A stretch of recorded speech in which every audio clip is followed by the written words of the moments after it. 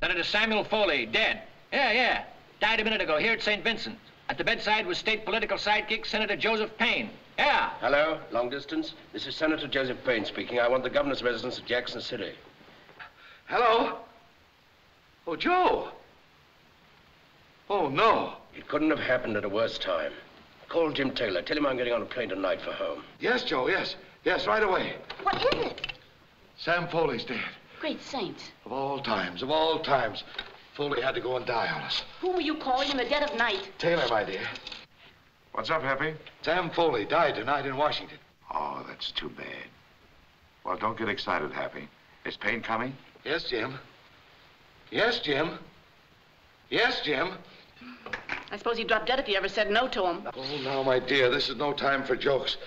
I've got to appoint a new senator. The governor will see all committees immediately. You tell the governor for me that I won't wait here any longer. Yes, Mr. Edwards. Probably got that guy Taylor in there telling him what to do. Sure. Oh, yes, tell them to wait. I'll see them immediately. Immediately. I've got to see those howling citizens. I can't put them off any longer. They'll want something to say about who goes to the Senate in Sam Foley's place. And 10 to 1, they've got a man. Relax, Happy. Stop having kittens. Now, you go in that room and tell Jim Taylor and Joe Payne that I'll give them just one more minute to make up their minds. You go tell Jim Taylor. I will tell him. It's high time I told Jim Taylor a thing or two. Now, look here, Jim. If you and Joe are going to gab any longer about this appointment, I'm going ahead and see those committees. You'll see those committees when we're finished. Yes, Jim. But hurry, will you? Yes, we'll hurry. That's telling them, Happy, old boy. Jim, in other words, with this Willie Creek Dam coming up, the man who goes to the Senate and takes Sam Foley's place can't ask any questions or talk out of turn. We've got to be absolutely sure of him. That's why I say Horace Miller. You take orders, all right. Jim, suppose we don't try to go through with this dam. Suppose we postpone it until next session of Congress. Or drop it altogether. Oh, that'd be a crime, Joe. After all the work we put in on it, getting it buried in this deficiency bill, as nicely as you please, having it approved, it's rolling along. It's like taking candy from a baby. Is it worth the risk of a scandal now that a new man is going to the Senate? Worth the risk? So what's the matter with you, Joe? Where you're concerned, I wouldn't take the slightest risk, especially now that you've made such a great reputation for yourself in the Senate. Look at the campaign I started for you in all of my papers. It's a little obscure, isn't it, Jim? Well, I don't know, maybe. But after all, you're the logical man from the West for the national ticket. At the convention, anything can happen. But Jim, if what you say about the future is at all possible, why not do as I say and drop things like this dam? We can't do it, Joe. We've been quietly buying up all the land around that dam and holding it in dummy names. If we drop it now or even delay it, it'll bring about an investigation. The investigation will show that we're going to sell it to the state under phony names. That's my judgment. The smartest thing for us to do is to push this dam through just the way it's going and get it over with.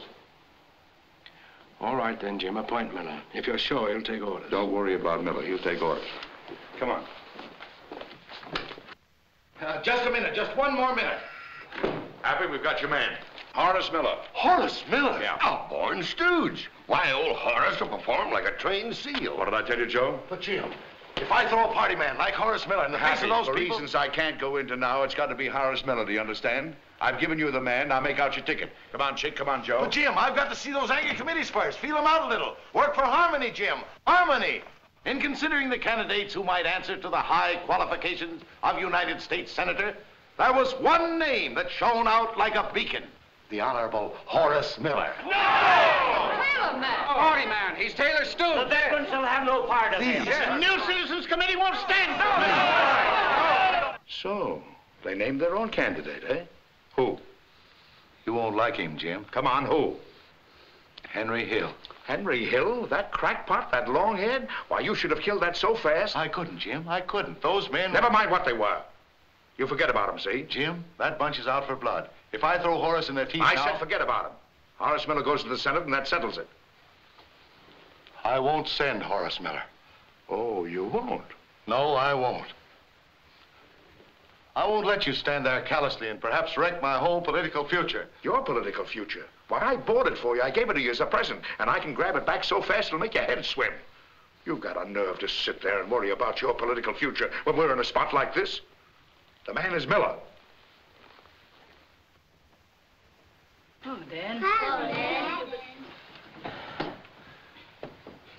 What's the matter, Dad? Is it getting you down? Is what getting me down? You're in a deuce of a pickle, aren't you, Pop? Looks like Henry Hill or else, huh, Pop? No, it's Horace Miller or else. Peter! Gee, Dad, I wouldn't appoint an old twerp like Horace Miller. Taylor or no Taylor. Taylor? May I ask what Taylor has to do with this? Well, he's still running the show, ain't he, Pop? Emma, I will not have conversation of this sort carried on by the children at dinner. Why don't you listen to your children for a change? No doubt my children could make this appointment for me with the greatest ease. That's easy, Dad. Jefferson Smith. I beg your pardon? Jefferson Smith. He's the only senator to have. Sure, he ought to be president. I like Jeff Smith. Me too. Oh, you too. Now everybody's been heard from. Well, forgive my abysmal ignorance, but I don't know this Jefferson Smith from a hole in the ground. Gosh, Dad, head of the Boy Rangers. Oh, a boy. No, Dad. Jeff's a man. Jeff Smith. Biggest expert we got in wild game and animals and rocks. Yeah, and right now he's the greatest hero we ever had. It's all over the headlines.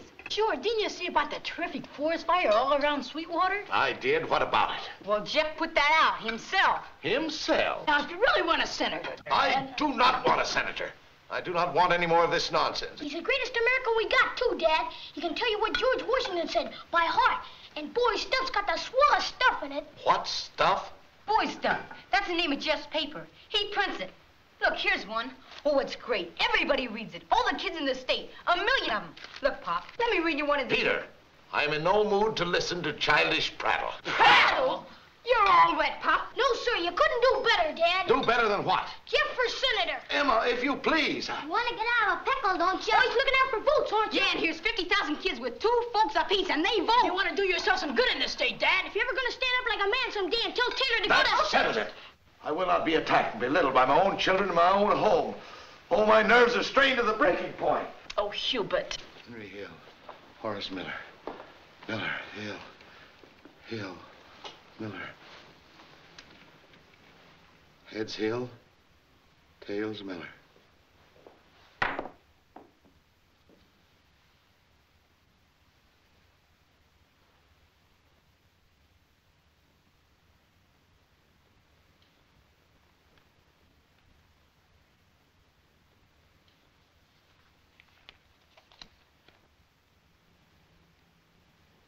That's good enough for me.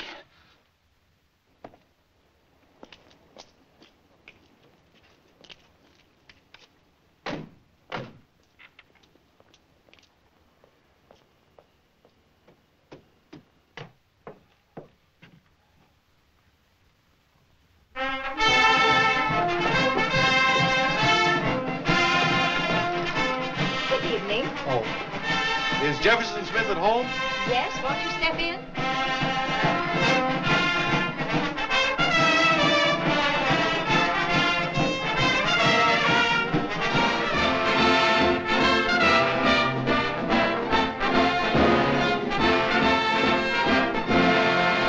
Boy Ranger, a squirrel chaser to the United States Senate? Listen, Jim, a simpleton of all times, a big-eyed patriot, knows Lincoln and Washington by heart, stands at attention in the governor's presence, even collects stray boys and cats. He does what?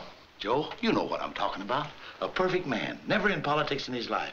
Wouldn't know what it was all about in 2 years, let alone 2 months. And the important thing, and this was the genius of the stroke. Uh-oh. It means votes. The hero of 50,000 boys and 100,000 parents. Just look over those congratulations that have been pouring in. I tell you, gentlemen, with this one statesman But you made this appointment without asking me. But, Jim, when the lightning struck... You didn't ask me. Oh, Jim. Now, wait a minute, Jim. Happy may have hit on something tremendous here. There, you see? Do you really think you can handle this whatchamacallem in Washington? Do you think it's all right? I think it's all right. A young patriot recites Lincoln and Jefferson, turned loose in our nation's capital. Yeah, I think it's all right.